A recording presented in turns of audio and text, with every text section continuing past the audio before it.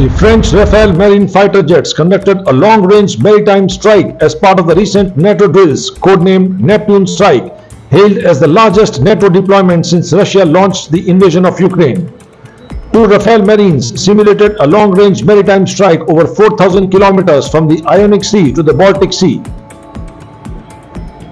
They were guided by ATL-2, a long-range maritime patrol aircraft endowed with endurance and maneuverability when flying low over water in pursuit of a submarine, and supported by air refueling from the French Air and Space Forces. The stunning display of a very long-range maritime strike has been hailed by military watchers and netizens alike, who expressed their astonishment and pride in the French capability to deal with impending threats. Hello and welcome to News Affairs. Before we proceed further, we request our viewers to please subscribe this channel if you have not yet subscribed. If you find the video informative, please like and share the video. NATO launched one of its biggest naval deployments since Russia's invasion of Ukraine last month, with the French aircraft carrier Charles de Gaulle taking part in military drills under the NATO command for the first time. The French carrier and its accompanying vessels were the centerpieces of the maritime strike drills aimed at bolstering integration and interoperability among NATO states. The French carrier was deployed in the Mediterranean close to its home port of Toulon. Although specific details were not available for security reasons, Rear Admiral Jacques Mallard, commander of the French CSG, showed a slide of the Charles de Gaulle carrying an embarked air wing of 18 Rafale M fighters, a land-based Atlantic II maritime patrol aircraft, two E-2C Hawkeye airborne early morning and control, and two Dolphin helicopters. NATO described the Neptune Strike as a multi-domain and multinational enhanced vigilance activity. The unscripted maritime exercise honed NATO's ability to integrate maritime capabilities, including carrier strike groups, to support Allied defense. This made the maritime strike conducted by the Rafale M all the more significant and noteworthy. The mission may have added to the Rafale aircraft's already skyrocketing popularity.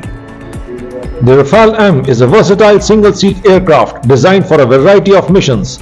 It is capable of quick reaction alerts, air defense, air policing, nuclear deterrence, power projection, external missions, deep strike operations, air support for ground forces, and pilot training sorties. The manufacturer, Dassault Aviation, notes that the Rafale complies with the requirement to carry out the widest range of roles with the smallest number of aircraft. The service ceiling or maximum altitude it can reach under standard air conditions is 50,000 feet. The Rafale M can conduct air-to-ground and air-to-air attacks in a single mission, with a speed range from less than 120 knots during an approach to a maximum speed of 750 knots.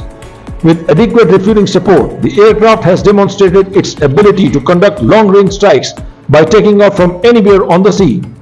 This capability may also interest India, which is looking to acquire 26 Rafale marine combat aircraft from France. India officially informed France of its intention to purchase 26 Rafale fighter aircraft for the Indian Navy, initiating the intergovernmental framework-based acquisition procedure. However, the two sides have yet to sign an official agreement. Should this deal fructify, France would have sold 62 Rafales to India, including 36 to the Indian Air Force.